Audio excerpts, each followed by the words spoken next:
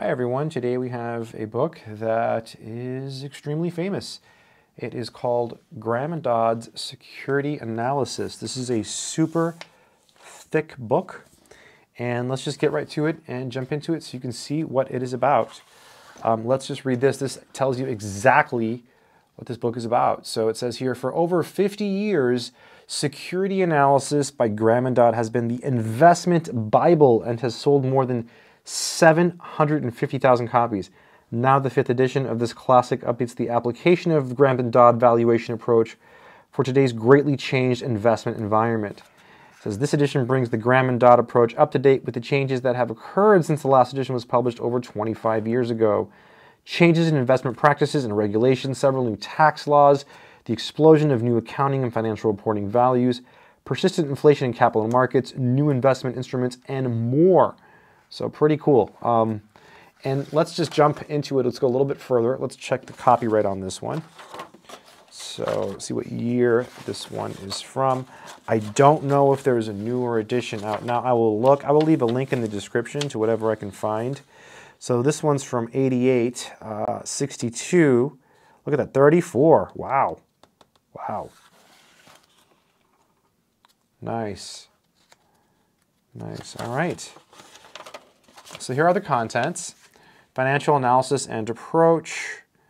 So some interesting things here. We've got investment decision making, security analysis, securities and security markets, intrinsic value, capital market analysis, stock market sector analysis, analysis of financial statements, inventory valuation and cost of goods sold, analysis of the funds flow statement, analysis of fixed income securities, like bonds, valuation of common stocks and contingent claims, and then we have a couple other things there. And there's an index. Let's look at the preface here. This is a marvelous book, by the way, if you are into investing. The Graham and Dodd, by the way, when I say when I say investing, I mean like serious like analysis of the companies and stuff. That's what this book is about. Like it goes really deep.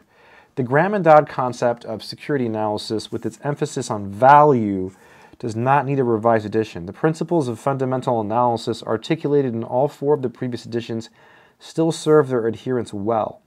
Indeed, many investment managers use terms such as value-based and a Graham-Dodd approach interchangeably to describe their method of security selection. Right. This 5th edition, therefore, is not the revision of principles, but an updating of techniques used in their application. Okay, so let's go to where it starts. Let's go here. All right, so this is 1. This book focuses on that major aspect of financial analysis which has been labeled security analysis, since that term was given currency by the title of this book and its first 1934 edition. Security analysis examines and evaluates individual securities to estimate the results of investing in them. So for example, if you wanted to invest, let's just say in Amazon stock, that could be something you could analyze. Financial analysis in general and security analysis in particular must be viewed within the context of the total process of investment decision-making. The place of these disciplines in that process is the subject of this chapter. So it just goes on and on and on about investing, and a value-based approach or a Graham and Dodd approach. It talks about a lot of stuff. Like you can learn a lot of things with this book. If you're interested in finance, you'll learn a lot. There are probably things in this book that you'll learn that you'll never use, but that's, it just depends on what you're reading this for. I think it's, here's some price ratios. This is useful. So price to earnings ratio, it's price per share over the earnings per share. Earnings yield is equal to earnings per share over price per share. The dividend yield is the dividend per share over the price per share. So let's do some examples of some of these ratios just to show you, because it's pretty simple. So for example, let's just take a simple example. So let's look at the dividend yield.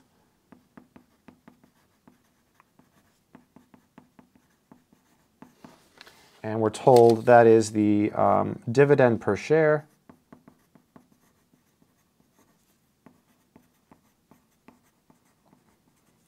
over the price per share. Price per share. So for example, let's say that you know that the dividend per share is $1, and the price per share is, let's just say it's $100. Whoops, $100. So in this case, this is the dividend yield. So it's 1 over 100, so it's 0.01, so 1%. Right, that's a 1% dividend yield. Now, typically how that's paid with stocks is typically it's paid quarterly.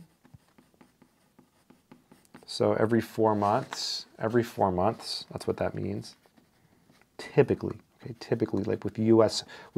securities, the U.S. stock like Coca-Cola, Procter & Gamble, etc. Most U.S. stocks pay quarterly. So this is a yearly rate.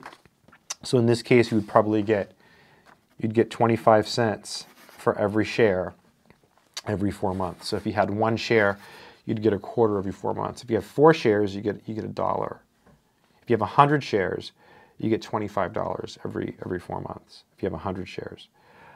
Now 1%, it's pretty low yield. So that's an example of that ratio. And these other ratios, even in an era of computers, are useful. Like if you look at websites like finviz.com, which is great for analyzing things.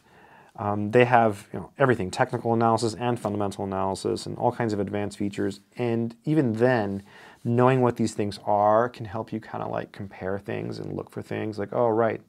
It helps you filter things. Like maybe there's something you want to filter, but you have to know what things are in order to use the filters, I guess is my point. And knowing these things, even the formulas, can actually be beneficial. So yeah, even in an era of computers. So yeah.